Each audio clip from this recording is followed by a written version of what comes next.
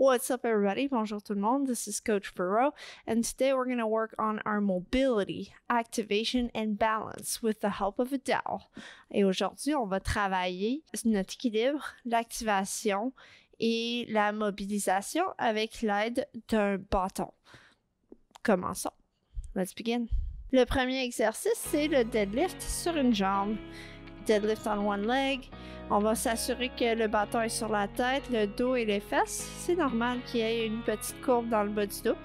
Et on va lever le coude droit pour lever le genou droit, 90 degrés ou aussi haut qu'on est à l'aise. Et on peut glisser la jambe vers l'arrière. We can slide our foot back or we can literally get parallel to the floor and then continue. Alors, on va en faire 10. We're gonna do 10. So that's 2.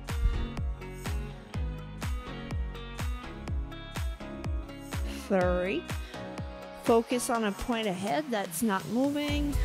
On se concentre sur un point qui bouge pas en avant. 4.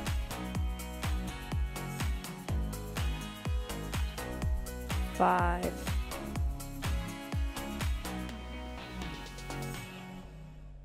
6. Focus on your breath. 7.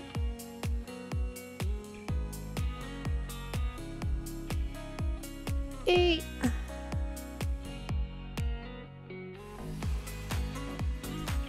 9. One more. And 10. Awesome. On va faire l'autre côté. Let's do the other side. It's getting jealous. Alors, on lève le coude gauche. Donc, on va lever le genou gauche. J'essaie d'écarter mes orteils. I'm trying to spread my toes on the balancing foot. Et on lève le genou à 90 degrés comme on peut. On engage les abdos. On regarde un point qui ne bouge pas. Et on fait le deadlift. 1. Sentez-vous à l'aise de juste glisser le pied en arrière et revenir au besoin. Feel free to listen to your body. Do what you can. 2. Alors, on va pour notre troisième. 3. On focus sur un point qui ne bouge pas. 4.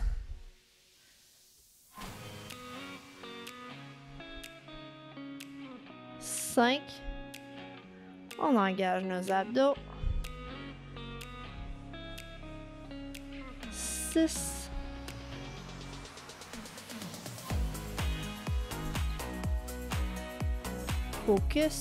7. C'est normal si les mollets brûlent et le fessier brûle. It's normal if your calf and butt or glutes, 8, are burning.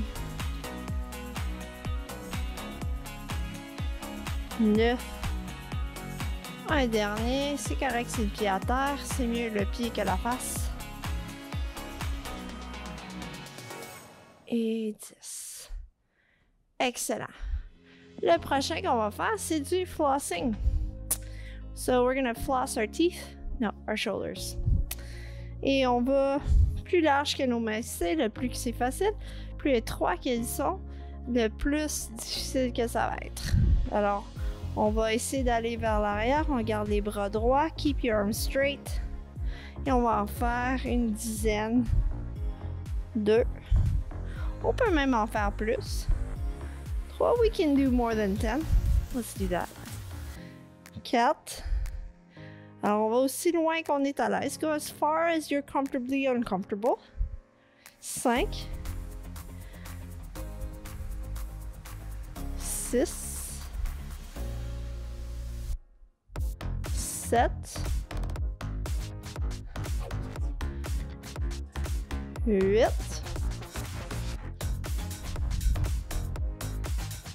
9. On respire. 10. On va en faire 6 autres. 6 more. 11. 12. 13. 14. Oh, 15. And 16. Awesome. Alors, le prochain, ça va demander un peu de stabilisation. Next one is going to require a bit of stability in your core. So, feel free to lie down on your stomach if needed to do the following exercise. Alors, on va faire la flexion des hanches. Sentez-vous à l'aise d'aller sur le ventre au besoin. Et on va essayer de s'assurer que le dos reste droit. Donc, make sure your back stays straight. On devrait pouvoir mettre un bâton sur le dos. We should be able to put a stick on your back. And now you're going to try to bring the stick on your shoulders and then push it ahead. 2, 3. On respire. 4, 5, 6, 7,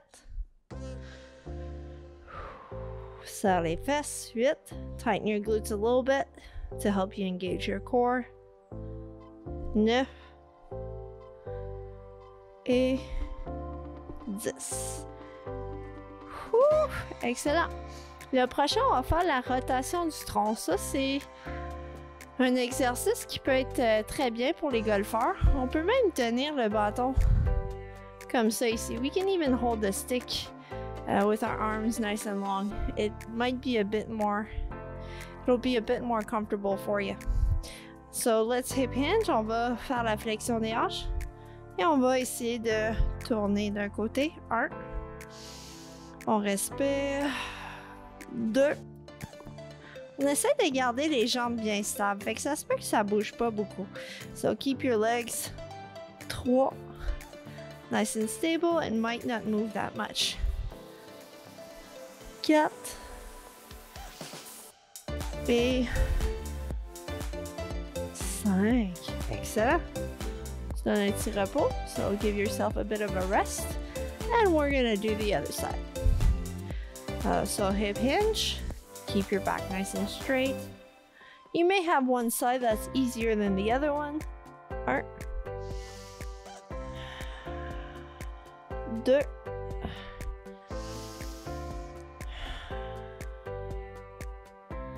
3, 4.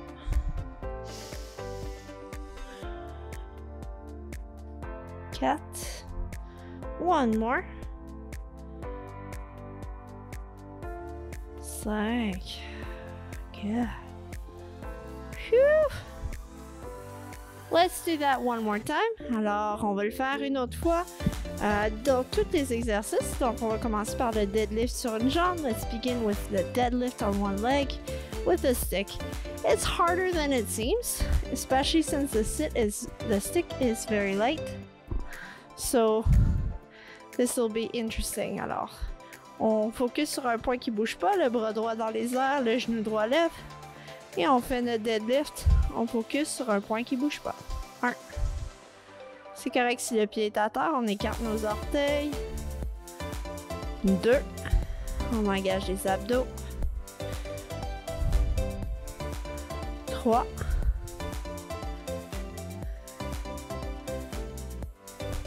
4.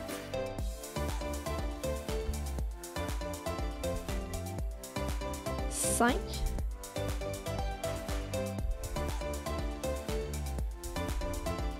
6. C'est correct si le pied est à terre.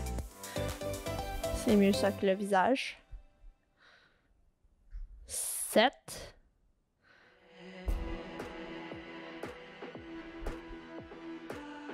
8.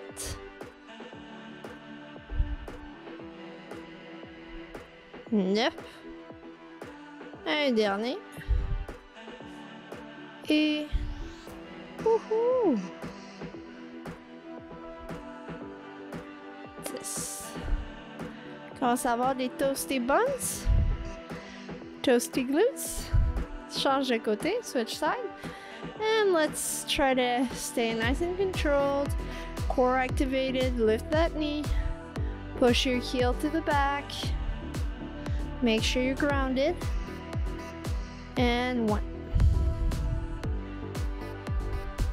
Focus on that core activation. 2, that balance. 3. I'm not forcing the stick. Only fingertips are holding the stick. 4. 5.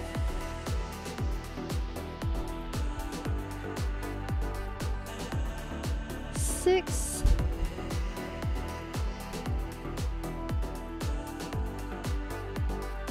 7.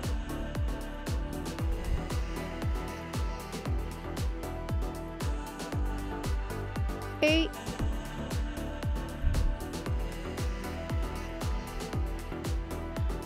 9. 1 more. And jump. 10. Good job. Shake it off. Woo, woo, woo. Let's do a bit of flossing to loosen up your shoulders. On va faire un peu de flossing. 1, 2. Je pourrais compter en italien aussi. 3, 4, 5,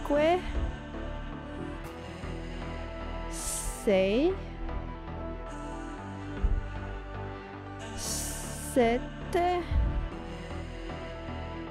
8, 9, 10, 11, 12,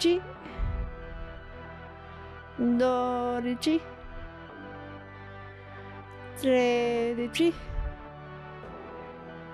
14, 15, 16. Ça se peut que je l'ai mélangé. I might have mixed it up, but gotta have fun, right?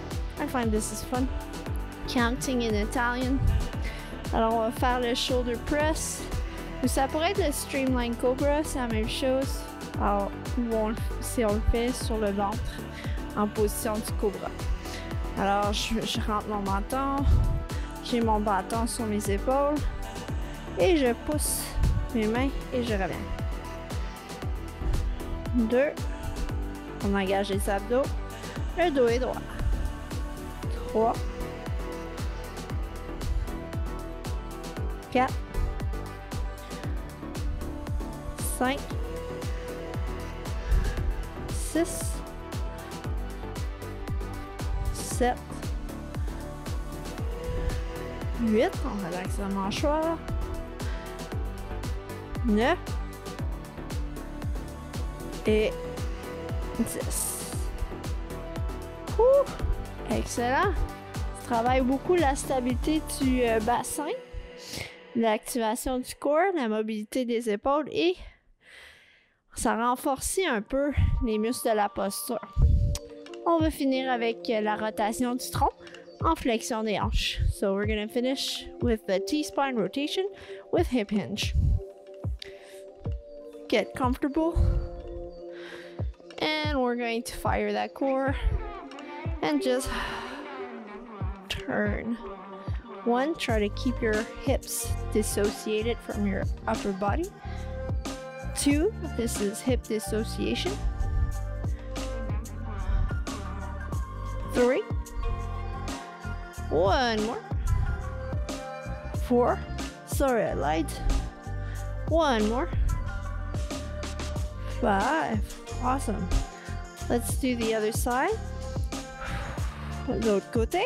1, 2, 3, 4,